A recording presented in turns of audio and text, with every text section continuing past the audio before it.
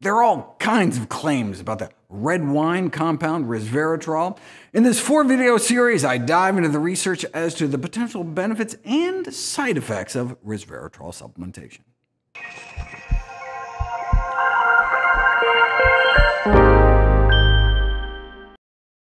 Resveratrol, known as the red wine molecule, became a household word in 1991 when a scientist from Bordeaux University appeared on the popular TV show 60 Minutes and attributed the so-called French paradox to the French habit of drinking red wine. The term French paradox itself was coined in the newsletter of the International Organization of Vine and Wine to explain a curious finding. If you chart death from heart attack versus the amount of saturated fat and cholesterol consumed in different countries, there appears to be a straight line. The more animal-based foods populations eat, the higher their death rates appear to be. However, 2 countries didn't fall in line with that straight line. Finland seemed to be doing worse than expected, and France appeared to be doing better than expected. Hence, the paradox. How could France have saturated fat and cholesterol intake similar to Finland, but 5 times fewer fatal heart attacks? Everyone had their pet theories to explain the paradox. Was it the whining? Was it the dining? Yes, animal foods are associated with coronary heart disease mortality, but plant foods appear to be protective. So might the fact that the French were eating 4 times as many vegetables help account for their lower death rates? It turns out, however, that there may be no paradox at all. According to an investigation by the World Health Organization, French physicians were just underreporting heart disease deaths on the death certificates. So if you correct for that, France basically comes right back in line with the death versus animal fat and death versus cholesterol lines, with about 4 times the fatal heart attack rates as Japan and about 4 times the animal fat consumption.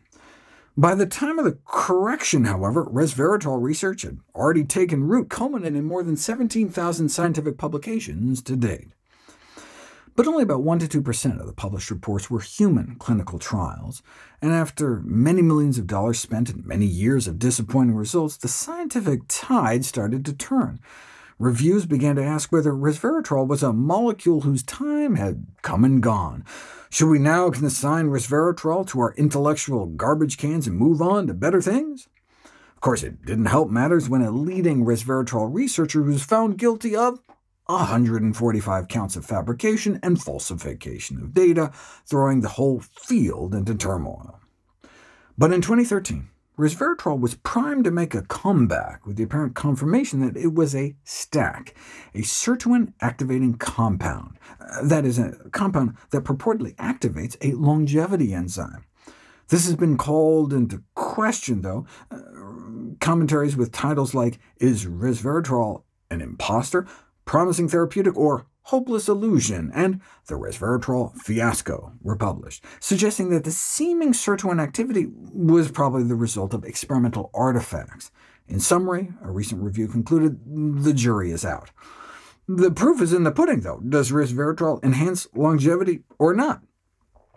Yeast is the big success story, with resveratrol extending the lifespan of brewer's yeast by up to 70%. Resveratrol also helped microscopic roundworms live longer, but it failed fruit flies, mosquitoes, and water fleas. Anything bigger than a unicellular fungus or a microscopic worm? Yes, resveratrol can extend the lives of honeybees, and most excitingly, 2 vertebrates, short-lived fish Gunthers and turquoise killifish. Unfortunately, most studies on mammals, mostly mice, failed to show a lifespan benefit. Resveratrol is said to extend the life of so-called model organisms by mimicking calorie restriction, but flies and mice show robust life extension responses to dietary restriction, yet don't seem responsive to resveratrol.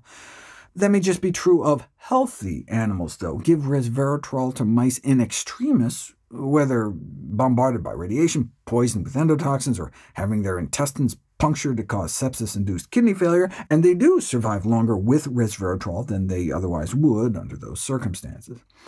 Resveratrol can also help mediate the life-shortening effects of high-fat diets in mice. The lifespans of healthy mice and rats fed normal diets are not affected by resveratrol, but the compound partially prevented the premature deaths of mice fed high-fat diets.